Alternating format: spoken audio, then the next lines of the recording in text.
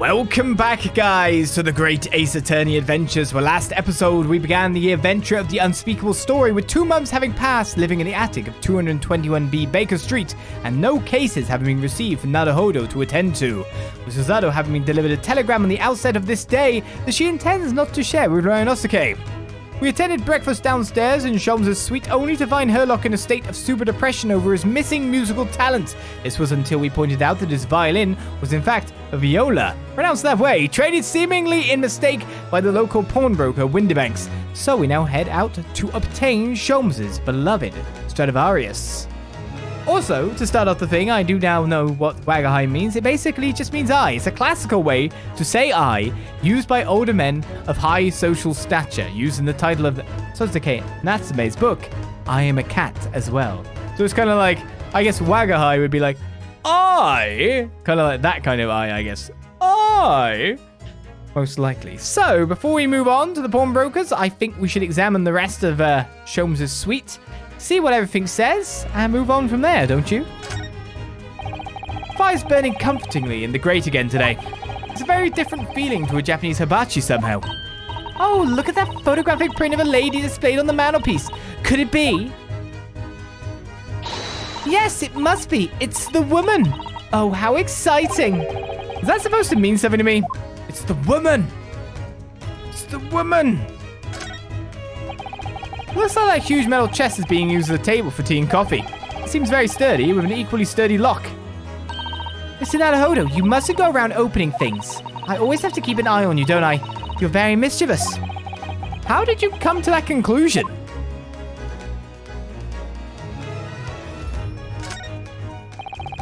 There's all sorts on these shelves. Chemistry apparatus, books, papers, and lots of things I've never seen before. It's all heaped up so high, I can't help feeling that the whole lot is going to topple at any moment. Oh, it's such a charmingly untidy collection of paraphernalia, isn't it? Just looks messy to me, like my desk. But you, Mr. Naruhodo, must learn to tidy up after yourself. No favoritism there, then. Alright, let's check out more over here. If there is anything more to check out, to be perfectly fair. It felt like that lever should have been check-outable. Look at Mr. Sholmes' desk. It's completely clear. Is that enormous machine usually on it? We can never hope to understand what goes on in the great detective's mind, Mr. Naruhodo. Why, next time we're invited, we may find he's vacated the entire suite.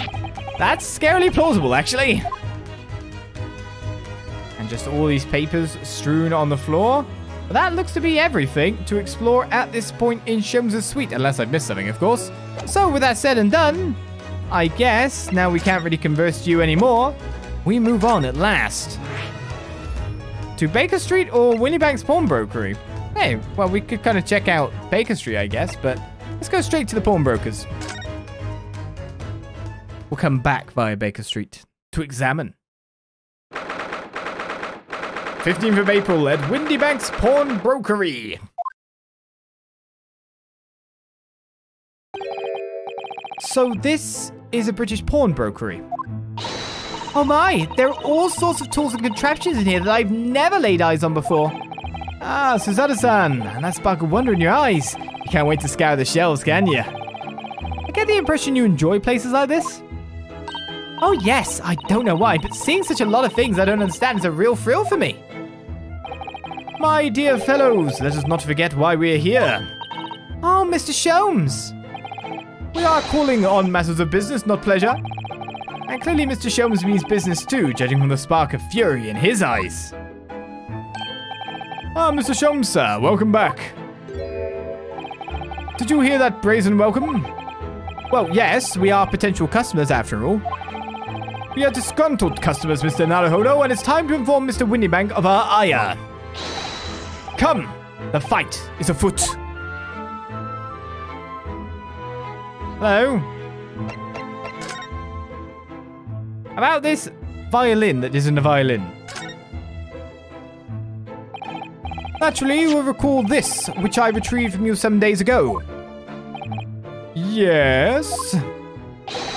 This second-rate fiddle is not my faithful instrument, Mr. Windibank. The color of the wood is different, it has holes in it, it's not even the same size. A wonderful summary of our observations, Mr. Sholmes. I'm so very sorry, sir. How utterly unforgivable of me. An inexcusable mistake for a pawnbroker. There's only one way to make amends.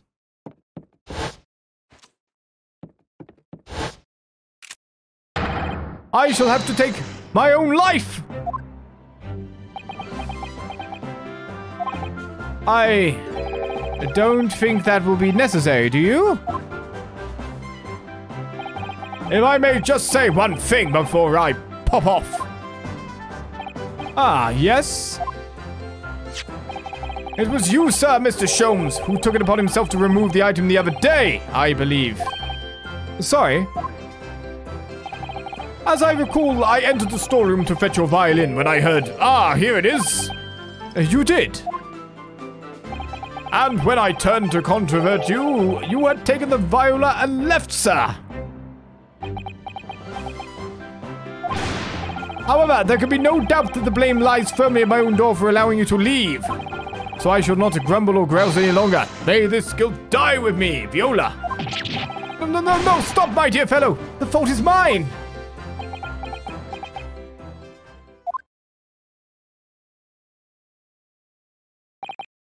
Phew. It would appear that the fight is over. I do humbly apologize, Mr. Windibank. Evidently, my questionable disposition precipitated this tragedy. Well, you wouldn't be Mr. Herlock Sholmes about that questionable disposition now, would you? Huh, I do believe you may be right, sir. It's either laugh or cry, I suppose. You are, it must be said, one of my more challenging customers. I need to remind you of the peculiar collection of items you brought through my doors in the past. Oh, peculiar items? In the extreme, ma'am. For example, the unpublished manuscript of an eponymous work, the novels of Herlock Sholmes or some such. Oh my! A new full-fledged novel? And unpublished? A story I have yet to read, you mean? Forgive me! Wait, before you die, you must tell me more. Okay, it's an unpublished story. I must know more. Tell me everything. Wow, Susanna-san is really fired up now. Is there really an unpublished story under this very roof? Well, one day the gentleman here brought in an old metal chest, you see. I should like to entrust this to your care for a while, Mr. Windibank. For a chest like that, 1 shilling, sir, not a farthing more. It houses something of very great value indeed. The latest manuscript, recounting the adventures of one Mr. Herlock Sholmes. I beg your pardon, a manuscript? You wish to deposit a manuscript? Indeed I do, for I'm confident it will be quite safe here. And that was that. As such, Mr. Sholmes' latest tale of otherworldly mystery lies dormant in my storeroom. Mr. Sholmes, is that really true? Do I sense that someone doesn't want to talk about this? I continue to pay your fee, do I not?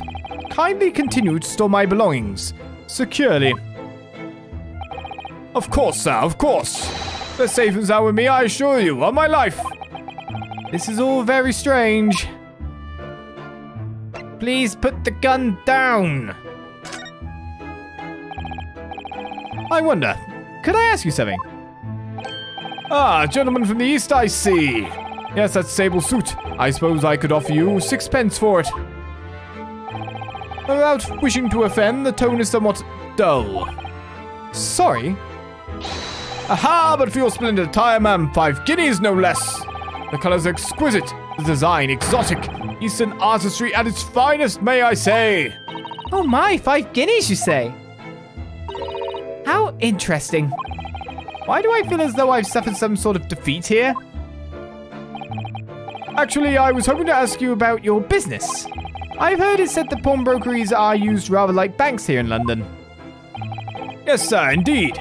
Many of our customers utilize the establishments as you describe. I appraise their items and offer them a proportionate loan and 2 months of secure stowage. If in that time they repaid the original sum to me plus the agreed interest, their items are happily returned. But what happens if they don't pay you the money? Then the items are offered for sale in my shop, as you can see on the shelves behind me. So you never sell items before the 2 months has passed then? That's right, ma'am, that's right. Which means some considerable responsibility rests on my shoulders. Should our customers' precious belongings be lost, the only recompense is for me to end it all. The very idea, Mr. Windibank, is an absurdity. One should never talk of one's demise so casually, says the man who was telling us it was a good day to die only this morning. And let us not forget that I have already helped you take measures to ensure such a tragedy never occurs. Oh, what sort of measures? I engineered a simple device which Mr. Windibank has installed here in his shop. I call it the red-handed recorder. Is that not so, Mr. Windibank? What was that deep sigh about?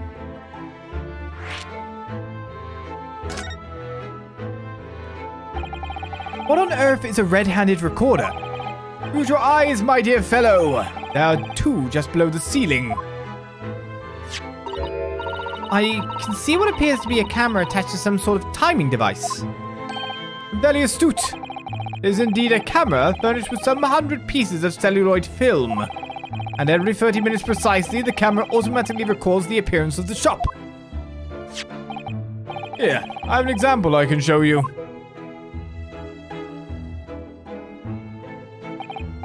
Ah yes, a print of the camera set to record the activity at the shop counter. I developed a special type of film so sensitive it produces a crystal clear image even in darkness. Really? That's extraordinary. Yes, you can clearly see the counter and the door behind it. Look.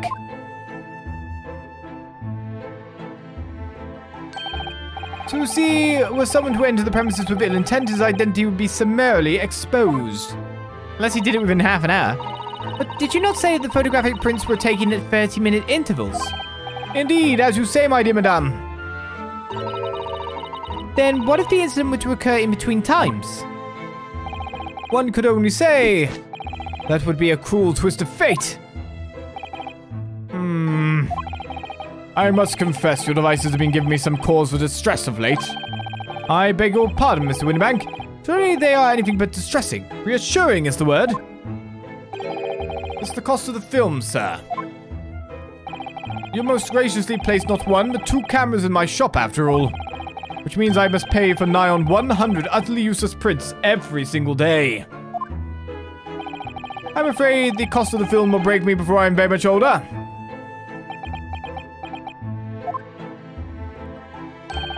Nevertheless, a small price to pay to ensure the safety of my preferred pawnbrokery, no? My dear fellows, we verge on an age where safety and security come at a price. Oh, heaven help us!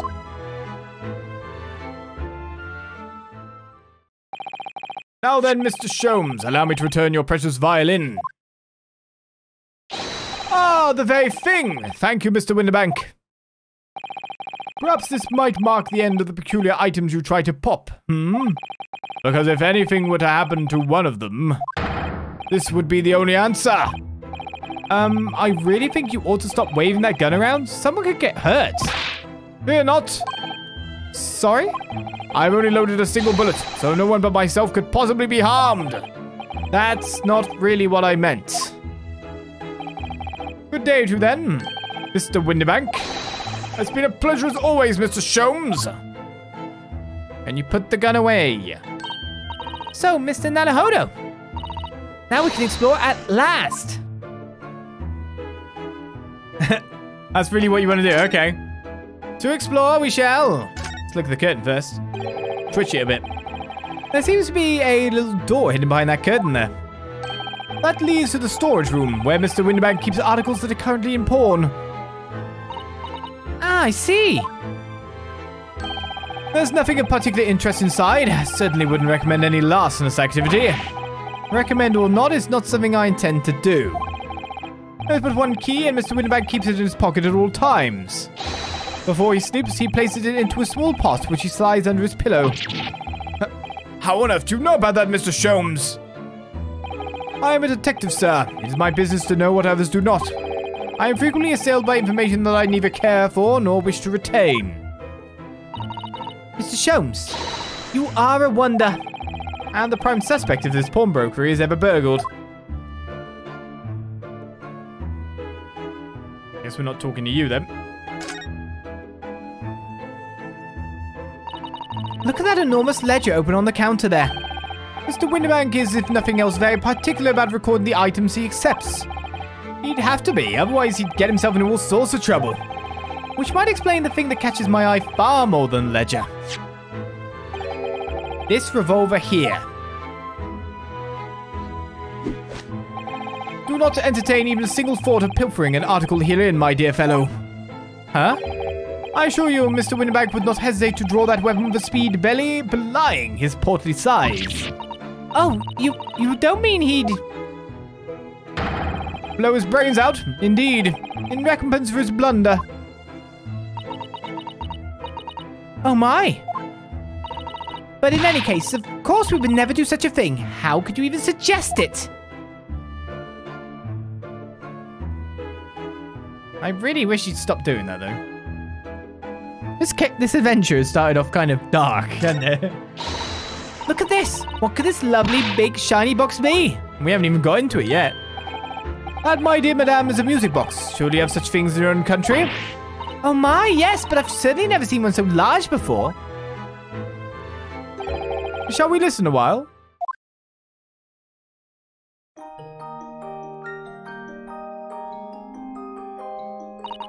Ah, what a sublime sound! It's like the music of angels. I never heard anything like it before in my life. This particular specimen is of the larger variety, commonly found in public houses and restaurants. There is a metal disc inside on which the notes to be played are recorded. Simply by replacing the disc with another, any music you care to imagine can be played. My goodness! What a simply delightful machine!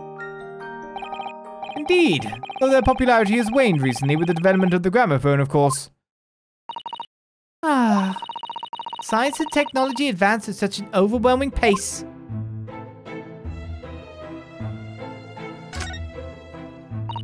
What an assortment of things there are on these shelves here. Crockery, footwear, clocks, and watches. Almost anything you care to imagine. Those are forfeited items offered for sale by the pawnbroker. What does that really mean, though? When you pawn or colloquially pop an item, the broker loans you money against its worth. He stores the item for an agreed period of time after which the loan must be repaid. If not, he is free to display it in his shop for sale at a price of his choosing. Ah, yes. Now you've explained it, I'm noticing little price tags on everything. Of course, simply by paying the agreed interest on the loan, one can extend the period of safekeeping. So you may pawn that black garb of yours without fear, my dear fellow. My treasured university uniform. Never. It embodies my student spirit. None of these hats. There's more over here, though. Dolls aren't. Now, what do you suppose this rather enormous machine does? It seems to have two little windows for looking through. Allow me to enlighten you, my dear fellows. What you are looking at is a stereoscope. A stereoscope? Fascinating! It is aptly named, I assure you. Look through the eyepieces and see for yourself. Oh, I should be delighted to. Excuse me a moment while I just have a look. Just before you do, there is something I should point out. My dear fellows, in order to see the image properly, stereoscopically as it were, you will need to be cross-eyed. However, if that is beyond you, it is of little consequence today. Alright then, I'm going to try it.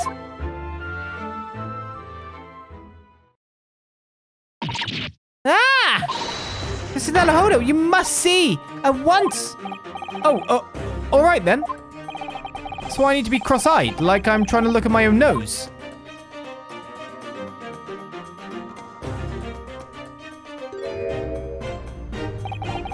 What the... I don't believe it! It's just a photographic print, but it seems like I could reach out and touch it. Yes, the sense of depth is startling, is it not? Stethoscopes are one of London's many fads. They are often found in little stalls in the park. People queue for hours to see them. Why? Why are people meddling with such black magic? It is no magic, my dear madame. It is, well, far too complicated to explain at present. We shall save this lesson for another day. Oh. Is it just that you don't know?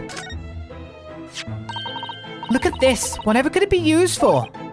I have no idea. Ah. There's a small cache just here, look. We're gonna open it, aren't we?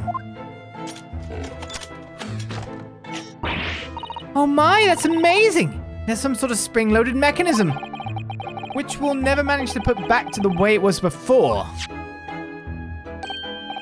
What are you two doing? What, us? Nothing. No, nothing at all. Whatever this device is, it seems to have a pair of little windows to look through. Feels as though I've seen something rather similar to this elsewhere.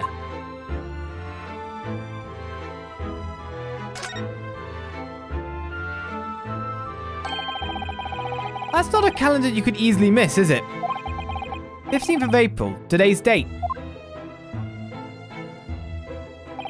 Yes, that's not for sale, I must point out. It is an Eastern-style page-a-day calendar. Every night at midnight, I tear off the front page, reveal the following day's date. The perfect calendar for a tearaway fellow such as yourself, Mr. Windibank. And who was it who walked out of here with the wrong violin before? Well, when the agreed storage period has passed without repayment, articles are forfeited, you see. So I have to keep a close eye on the date. It's something of a pawnbroker's obsession, you might say. Oh yes, I can see you're very dedicated to your job. What? Only tuppence for it? That ain't fair and you know it.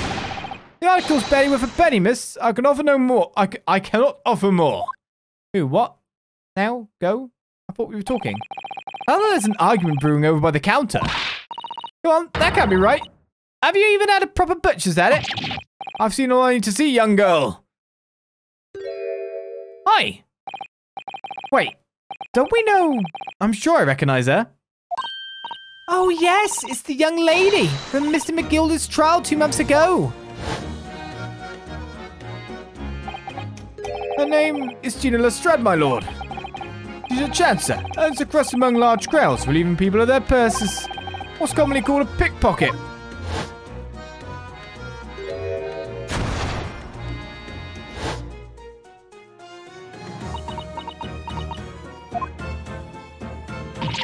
Gordon Bennett, you lot! Gordon Bennett indeed. Hello, Miss Lestrade. I hope you've been well. Hey, didn't that get got from you? What? You remember me then, do you? Well, I remember being completely surrounded by smoke, that's for sure. So, what are you doing in here? Down and out, like the rest of us. Nothing to eat. Kind of pop that black weasel. Sorry, coat, have you?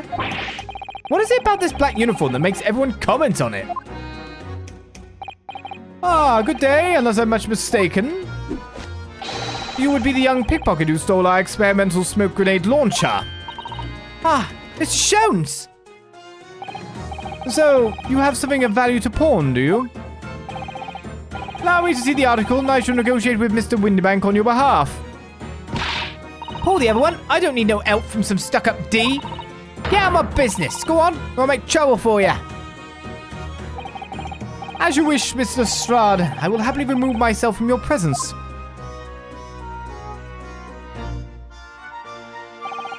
He's really done it. He's gone. I'm sorry, but as I said, there really is no room for negotiation here. What is that thing he has in his hand? Some kind of metal disc. And you, go on. Leave me alone. Oh, Mr. Lestrade, just pretend we aren't here. We shan't be offended in the slightest. Sona-san can really stand her ground when she wants to. Whatever. Hello. So Somehow I didn't really think you were the sort of person who'd use a pawnbroker, Mr. Stroud. Yeah, well, I am, all right? I'm a Londoner, just like everyone else. Is that a problem, is it? No, not at all. It's just that, well... Oh, I get it. I know what you're thinking. That thing probably don't even belong to her. Probably got it on the dive, didn't she? Yeah, I can see it written all over your cherry chase face. I literally went straight to it instead of the rhyming slang. Yeah, my cherry chase. Well, I might have been thinking something along those lines. You're not going to deny it, Mr. Naruhodo. Alright then, I'm just going to come out and ask you straight. Do you pawn things that you steal from other people? Well, I don't know how best to answer that, really. Suppose. Sometimes. You're not going to deny it either, Mr. Stroud. But not this time, alright? I swear! That thing belongs to me! The disc that Mr. Windibank is holding. Perhaps we should see what he has to say about all of this.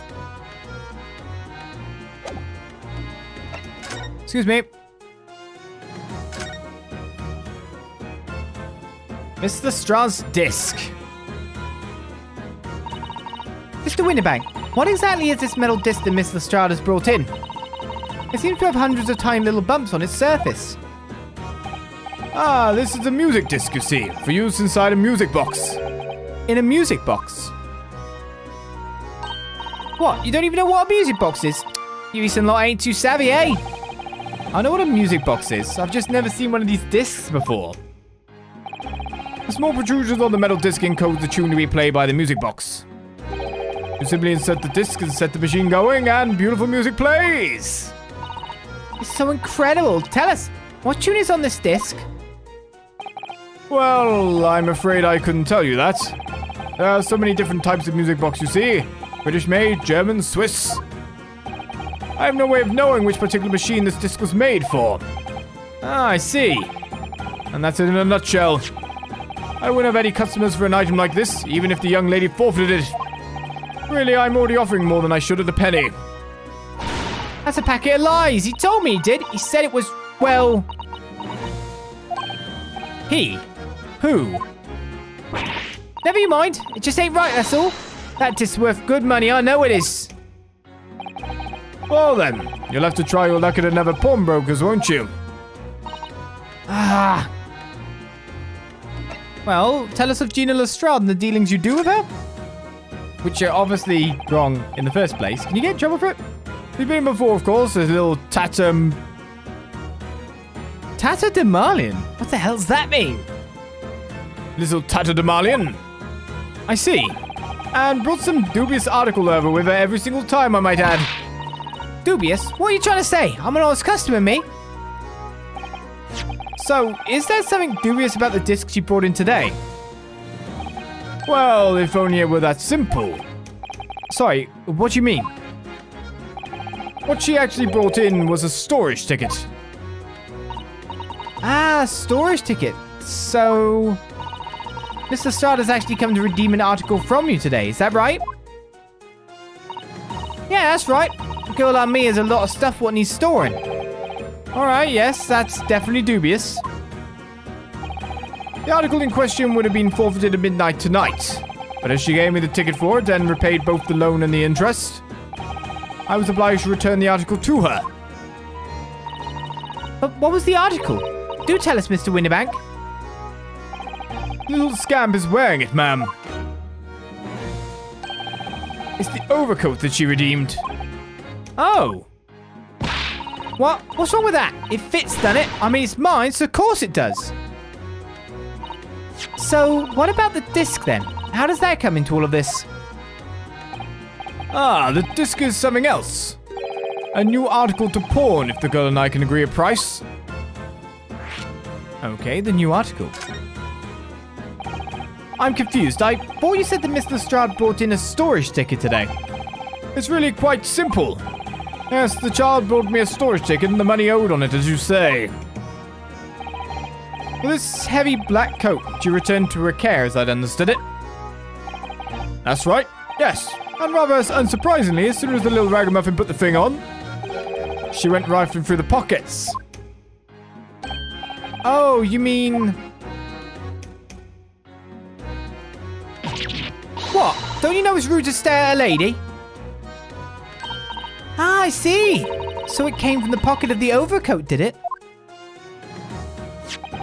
If you mean this disc, then yes, exactly, ma'am. And she immediately tried to pawn it. Quite a high price as well. It's all rather suspicious, I think.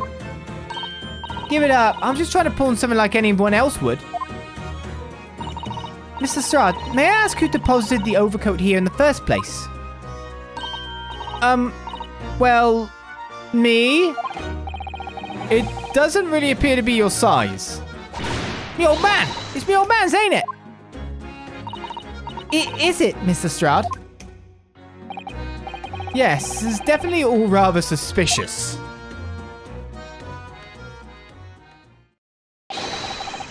Out of my way, please! Now, who is this to come in when everything suspicious is going on? Another person enters the scene as our outro makes us exit the scene.